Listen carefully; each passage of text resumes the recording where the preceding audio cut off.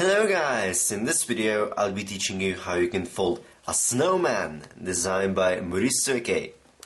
I'm pretty sure you know who is he. He is the person who designed Sierpiński gaskets.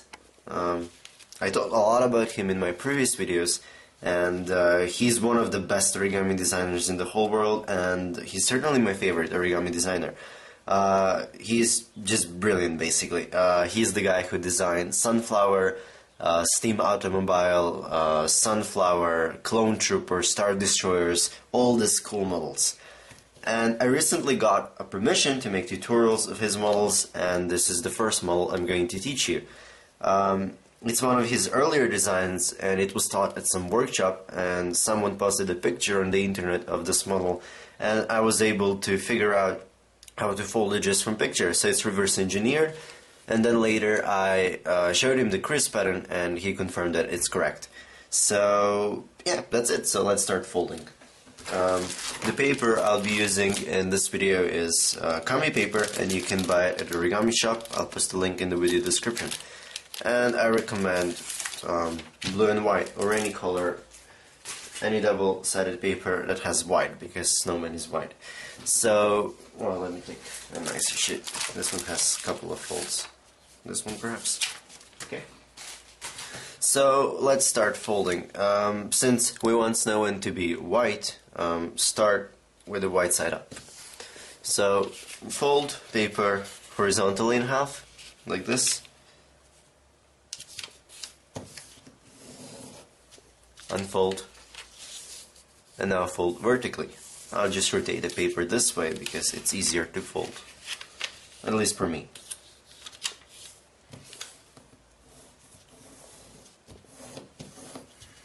Just like this. Okay, now do the blend base. Blend base is just this. You fold all the corners, you bring all the corners to the center of the paper. So here's the first corner. The second one, third one, and the last, the fourth one.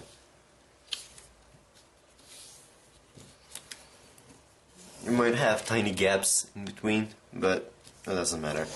Okay, so now hold it like this, in this diamond shape, and now turn around.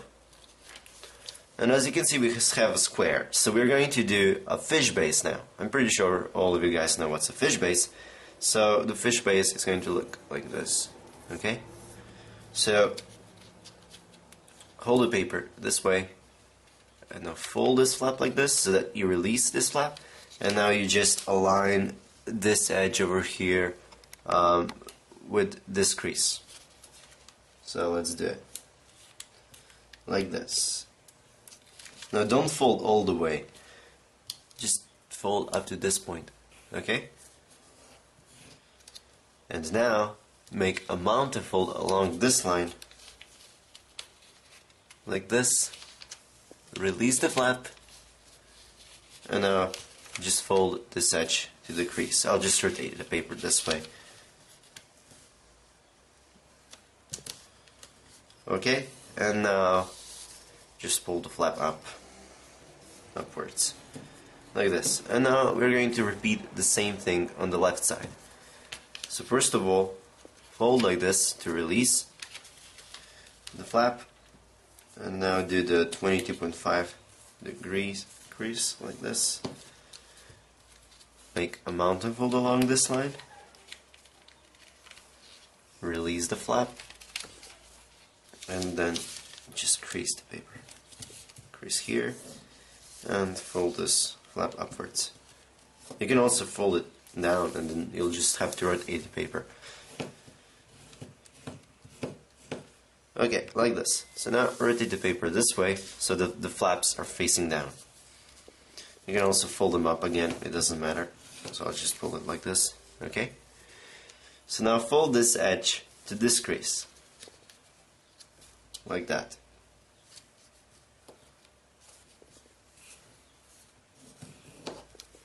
Okay, so now fold this edge to this crease.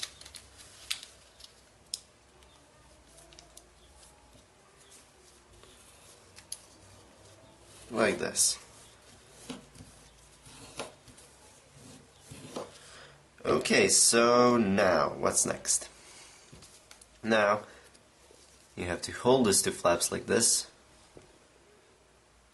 and then make a mountain fold along like this. You're just basically lifting the paper up in the air and then just making a fold like that. Hopefully that makes sense. So, or you can just turn around and fold this up, it doesn't matter.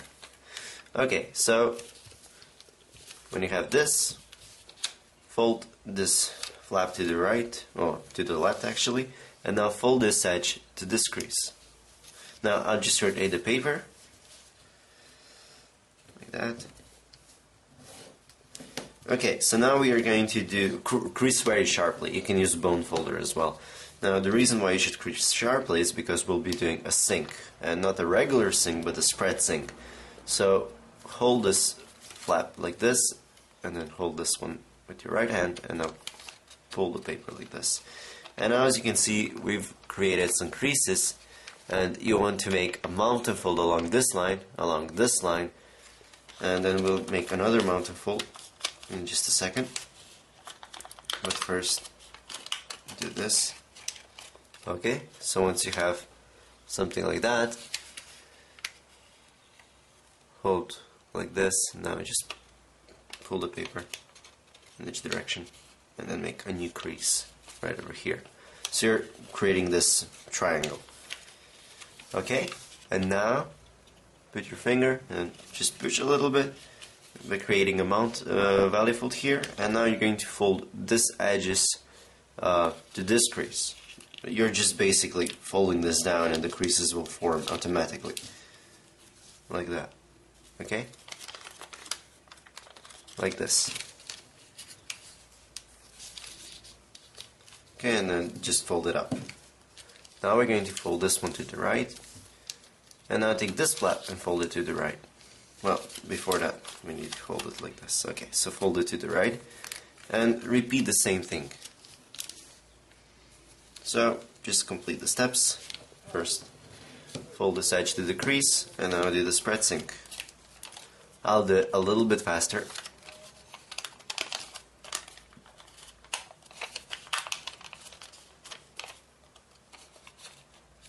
Just like that, and now do the crease, this extra crease, and now just flatten the paper by creating two more valley folds.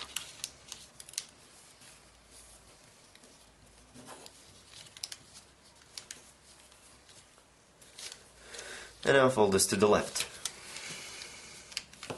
Okay, so now we have something like this. It doesn't really look like a snowman. So now we'll be doing, as you can see, this part is white, so now we're going to do this color change, and we'll do that by folding this flap to this point.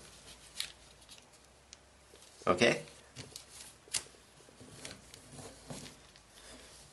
And now hold this with your fingers like that, and now we're going to open this, and as you can see there are two more creases on each side, and do the mountain fold along this crease and along this crease. Okay, so we have something like this. So now just try to collapse the model like that.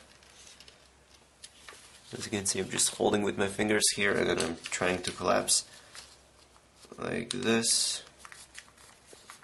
I'm just making two more creases here. Okay, and now you're going to make a valley fold along this line. So you're just folding this whole thing down. Make sure the crease ends right here. And I'm also folding this up, and this should make the crease that goes from this point to here. Well, actually from this point to the bottom corner, like that. So now let's repeat the same thing here. So do the crease, and now just fold the whole thing like that. Now you may notice that this crease ends perfectly at this point. The reason for that is because this line is 22.5 and the whole model is based on this on 22.5-degree angles, and everything fits perfectly together. Okay, so now what you have to do is fold this up, and then we're going to do a reverse fold along this crease. So you're going to, oh, or maybe not. No. Or we have to do it. Whoa, kind of forgot. Nope. We don't have to do anything according to the crease pattern. I'm also looking at the crease pattern at the same time, and this is what we need to have. So everything is good. So now let's just continue. Sorry about that. So I'm going to zoom in a little bit because we'll be doing a head now. So fold this 2 flaps down like this. I'll use a bone folder if I can find it, just to flatten this. Have this unique looking bone folder right now. And now we're going to do a couple of tricky folds. You're going to take this flap, put your finger here, and then we're going to create a crease. Well, we're going to create a couple of weird looking creases going from this point. So I'll try to explain this as best as I can. As you can see, we have one crease over here, and then we have another crease over here. So what you want to do is make a bisector along this angle. So make a mountain fold along this crease and just fold it to the other crease. Now, while we are making the mountain fold, we are opening this area a little bit, and so as you fold this down, hopefully this makes sense. Here's a mountain fold, and then here's a crease. So I'm doing the bisector, and I'm just making a fold there.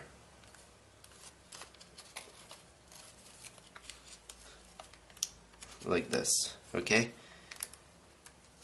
So let's do it again.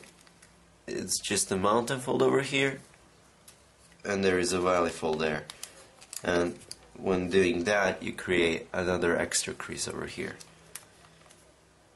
Okay, so now fold this flap down, and then do the reverse fold along that line. So you're just making a mountain fold along this crease. Okay, and then just fold. And now all you have to do is fold this like that. Okay, and then do the mountain fold here, and then fold it this way. Okay, that looked weird. If you manage to do this, you can for sure complete this model. I'll do it on the other side and go through all the steps again, because those are some tricky folds and tricky references. Okay, so you have something like this.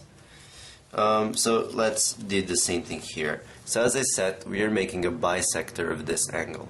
So you're basically creating a crease that goes here. And you're creating that crease by making a mountain fold here and doing a valley fold here. So let's just do it again. So make sure you're doing everything on this flap. You don't want to go here and now make folds there.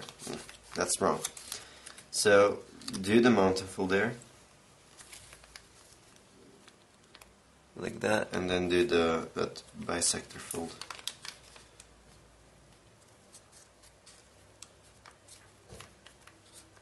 Okay, like that, and then just make that new crease. So now you're folding this flap down, you're doing the reverse fold like this. It's important that we have this angle like that, and then you're folding this to the right, making a mountain fold here, and then folding this whole thing, well, this whole edge to this imaginary crease, I guess. Now as you can see, we have something like that.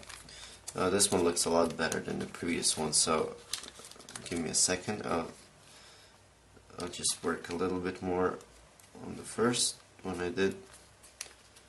Okay, this looks good. And so we have something like this now. Okay, so this is going to be a nose. And now what you have to do is take this flap and just put it here. So we are just locking the model. Okay? You can put it either in that pocket or in the one behind it. Preferably in the one behind it, because it's going to lock the model. Like that. So let me just zoom out actually. Okay, so we have something like this. As you can see, it looks pretty close to this. So we have to make the mount and fold along. As you can see, we have edge that goes here and then it hits this edge. So now we're going to make the line that goes from this point to this point. So I'll just do that in the air, like that. Make a sharp crease. Okay, and now turn around and then make another crease there along the same line. Okay, and now fold that down. And now we're going to fold it up. Now how much? I guess about this much. This is going to be the head. So I want my head to be this big. So I'll just make a crease. You can always adjust it. So you can make it shorter, you can make it larger, well, smaller actually. But my head will be this big. Okay, so now let's work on eyes. So you're going to unfold this, and well, let's make it a bit smaller. Okay, something like this. Well, this is aesthetic, so it's up to you. So now fold this up. Now we're going to make 2 more creases. The crease goes from this point and ends right here. So you're making a crease like this. You're making the mount and fold along this line at the same time. Like that. You're taking this and then you're pulling it out and then just making the crease. Okay, so now let's do the same thing over here. Okay. You can use tweezers if you have a small paper. Okay, and now just fold down. As you can see, I'm holding this flap and I'm closing in the same time, and I'm having a control over it.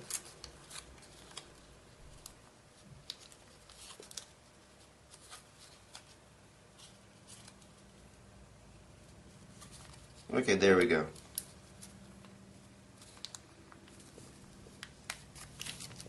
I use bone folder and go over it, and we have something like this.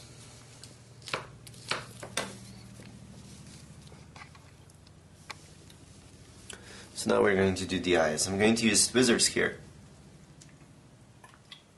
If you have a larger paper, you don't have to use them, but we're going to fold this edge to this edge, like this. Okay, and now we're going to do the squash fold. So let me just put the tweezer there, and then fold like this, fold down like that. And I guess if you want to have bigger eyes, you can just take this flap and just pull it upwards a little bit, like that. Okay, and now let me just zoom in. Come on. Maybe I should zoom out a little bit. Okay.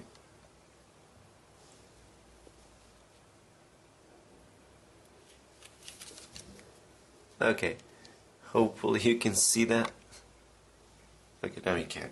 So I'm going to take a tweezer and then make a crease here and then fold this up. So I'm just shaping an eyeball now. So just fold this up like this, and now I'm going to just flatten. As you can see, I want to have more round shape. So this is up to you actually. You can also leave it. Okay, so this looks good. So now we're going to repeat the same thing over here. So I'll just do it now. So fold like this first. And now I have to do that. Squash fold. Not that good with those tweezers, but so it takes some time to do this. Okay, and now do the squash fold like this, and I should bring this up a little bit like that. Okay, looks okay, I guess. And now let's just pull this up.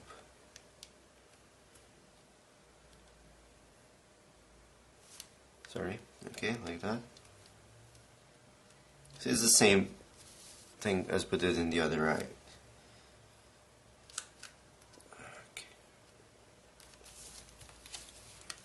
Okay, so I'm going to zoom out a little bit.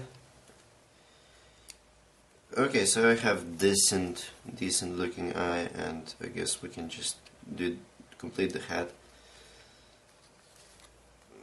Okay, looks good. The previous one looks better. Okay, but anyways, I won't deal with it now. So all we have to do now is fold this flap down like this, I guess. Well, just fold it a little bit like that, make a small valley fold, and then fold it again. About, I don't know, about this much, I guess. This is okay, this is up to you. Okay, and now you're going to make a fold from this point here. Yeah, so just make the fold like that. As you can see, we have another flap from behind, and it might be a bit hard to make a fold there. So like that up to this point, and let's do it here as well.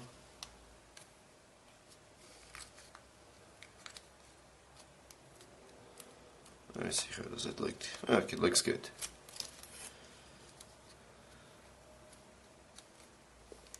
Right.